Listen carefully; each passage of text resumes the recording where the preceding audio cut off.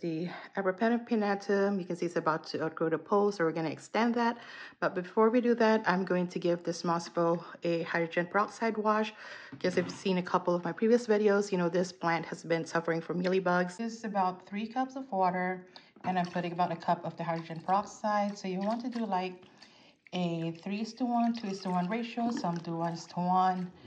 So I'm pouring the hydrogen solution onto the moss bowl from the top, and I'm just going to let it drip down all the way to the bottom. Just let it sit for a few minutes, and then I'm going to do another flush, but with just water to just wash out the hydrogen peroxide of it.